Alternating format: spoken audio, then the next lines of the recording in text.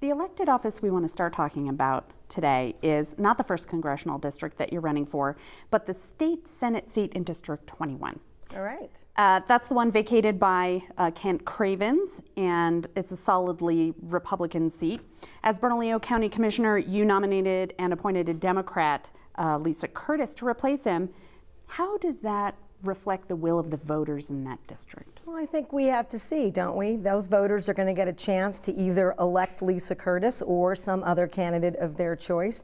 I think it's a bit premature to determine exactly what those voters want. What I was looking for was someone with high qualifications, somebody who represented that they were talking to the voters of their district.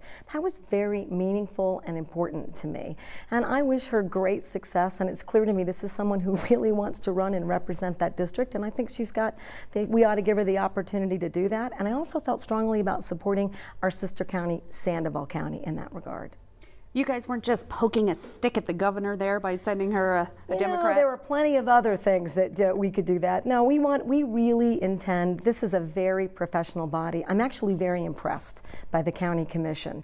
You know, when I was in state government, we gave lots of monies to county, and I really was never clear about the commission and the policy-making aspect. And I'll tell you, it's a tough job, it's a meaningful job, and we really there was some great qualified candidates, and that's what we want to see.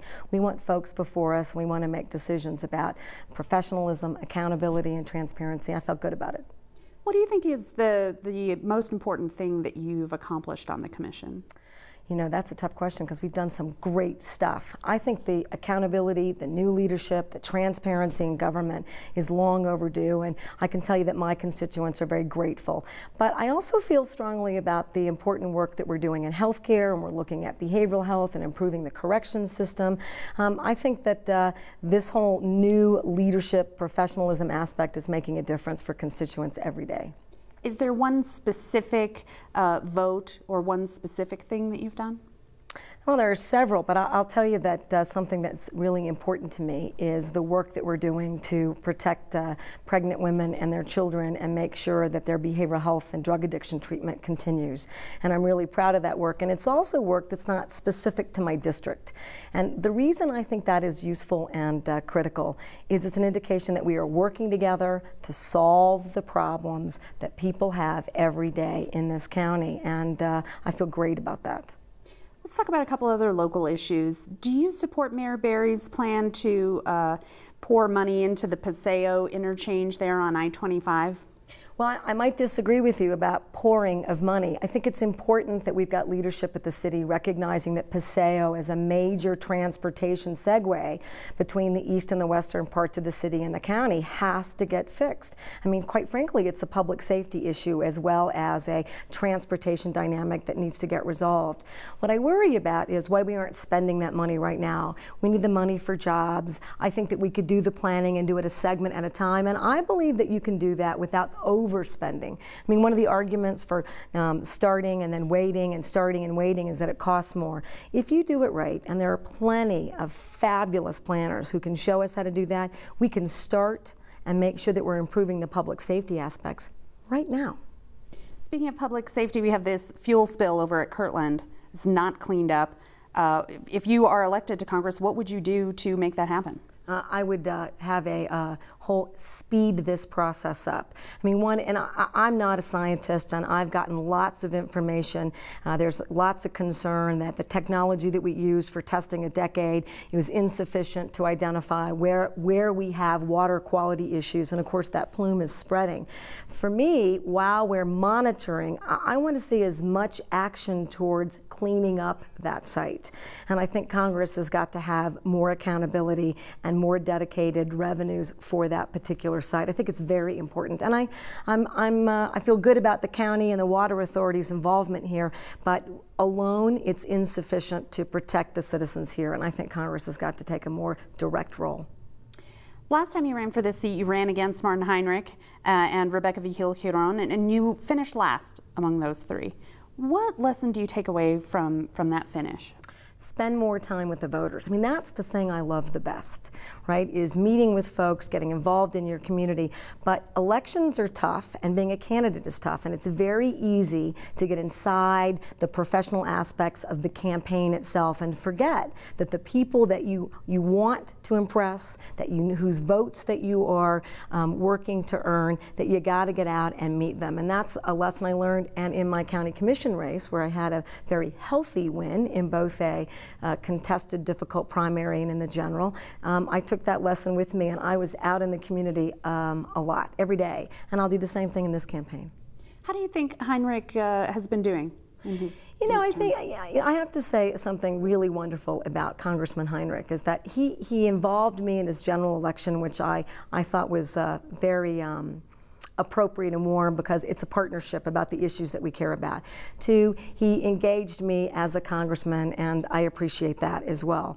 I think that he worked hard on some community health and public health issues. He's strong on behavioral health, and I think if you look at some of the health issues, particularly in Bernalillo County, that's very important work, and I think he's done a good job, and I wish him well in this contest. How do you think you could do better? What things do you think you could improve upon that he's done? Well, I don't know that I'm going to say improve, but maybe a little bit different. Something that I think is really critical, particularly now with the issues that we're facing, is we need more folks on the ground, more constituent services and more advocacy. So while we have these debates in Washington that I think paralyze any opportunity to really move the economy forward, to deal with education reform, to deal with health care reform, and a multitude of other critical issues, you need folks on the ground who are advocating here with the legislature and local bodies of government, who are working with constituents in a much broader capacity, and potentially not just in your district, but looking at statewide efforts that improve the economy. That's something that I'm going to do as a congresswoman that I don't think's been done before. What do you think makes you different and better than your primary opponents? Well, I have a pretty diverse experience. I'm a newly elected official. I've got more than 20 years fighting and being a champion for vulnerable populations. I'm a businesswoman, so I know what it's like to have to make the payroll every month. I'm a widow. I was a caregiver for my father, and I'm a current caregiver for my mother, and a single mother of 2 lovely children. That makes me uniquely qualified both professionally and personally, because I'm facing the issues that people are struggling with each and every day. And I think those unique qualifications make you better apt at representing and changing and solving problems at a national level. I think the guys were surprised by how much money you raised. You raked in quite a haul, and it was an impressive showing for so early in the campaign. How do you think you can keep that up?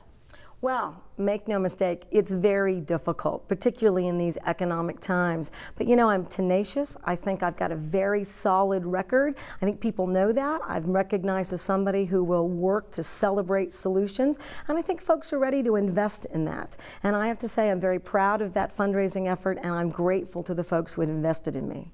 Griego told us that he, had to raise a lot of his money out of state because there's just a limited pot here. Are you raising money out of state as well? Of course, but I'm also really proud of the fact that the bulk of the investments for me are from folks here and from this district who are investing in my race, in my campaign, in my candidacy. Do you think we need more women in Congress? I do. Unequivocally. We set standards when we're setting up democracies, and it's not enough. But the standard that we set around the world is that at least 25% of that policy making and leadership should be women. And yet 17% is what we have in Congress today. In the last election cycle, in fact, we lost positions for women. And another dynamic, we have very few women of color. And I think it's really critical that if you're going to represent those issues, that we're going to raise folks out of poverty, that we're going to recognize the unique the unique issues that women face, you have to have more representation by women in these leadership positions. Which women in Congress do you admire? There's a ton. Something that's near and dear to my heart, though, is Congresswoman Gifford. She embodies for me such incredible strength, that kind of tenacity, that commitment to public service in the face of incredible obstacles. That's the kind of reputation that I want. Nothing gets you down. You move forward, you're focused on your constituents, and that's really important. And and I think that there are incredible women. I mean, Elizabeth Warren, there are some incredible women and great role models, and I hope to join those ranks very soon. Why do you think it's important that you should be there as a Democratic woman? You know, being a Democrat has been very important to me just because of the social justice issues, which I also think fall to women in a more significant way. You know, we're raising our children, we're caring for our elderly parents, we are in the workforce, we're often the last line of defense between having any income in the family. We're trying to figure out how to keep our kids safe and in school. Those are the kinds of issues that Americans are facing, that New Mexicans are facing every day. That perspective by women, caregiving, working, managing the household, trying to figure out how to make ends meet, I would say that those are the issues that Congress needs to start paying attention to. It's those folks and it's those issues. And I think women can represent them because they live them. If you win this primary, say your opponent in the general is Janice Arnold-Jones, how will you convince voters that you're the better candidate in the general? Well, number one is that I put people before politics, and that sounds, I have a lot of respect for the former representative, but I'm focused on those vulnerable, those communities who are disadvantaged, who haven't had a voice, and I want to represent those folks. I think that's going to be a major difference between the Democratic candidates and the Republican candidates, very focused on making sure that there is more attention to working families and the middle class, and less on special interests and corporate powers. And I think those are still going to be very important dividing lines between the two parties.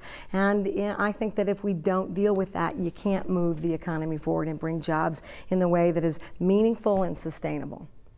You know, this week we had some news of another federal investigation into Bill Richardson and some fundraising activities. You were his Secretary of Health and worked with him for a number of years.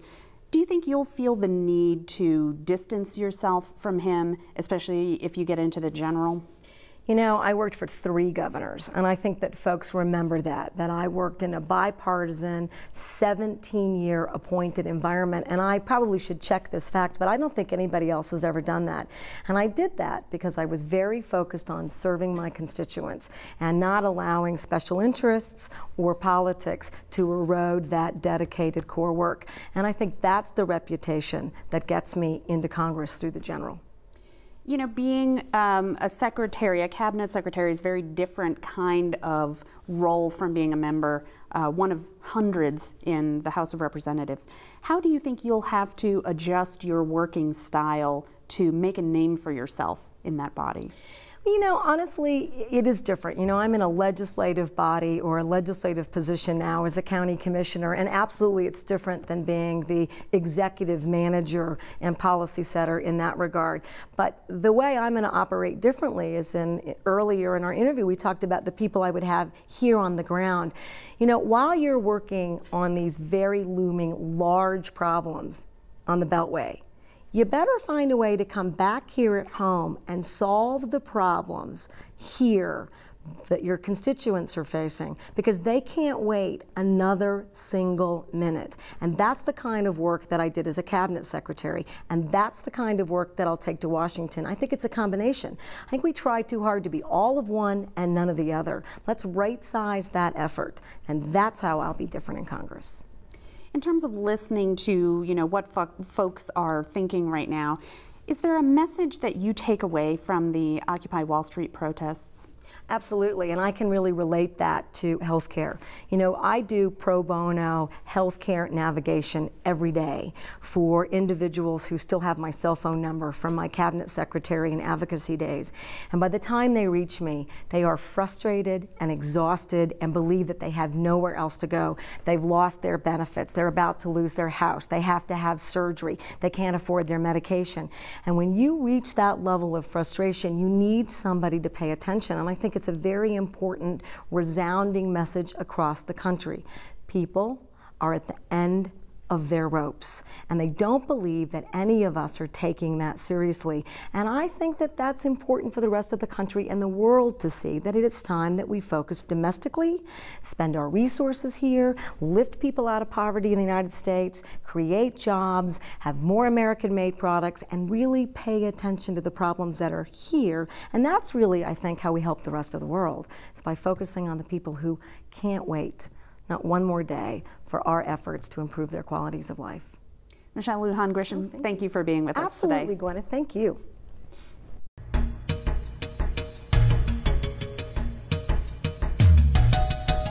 I think taking money out of politics is a good thing. I mean, I think the voters overwhelmingly agree that it's necessary. I mean, it passed in 2005 in Albuquerque by almost 70%, and in Santa Fe, nearly 65%. So I think we need to listen to the voters on this one.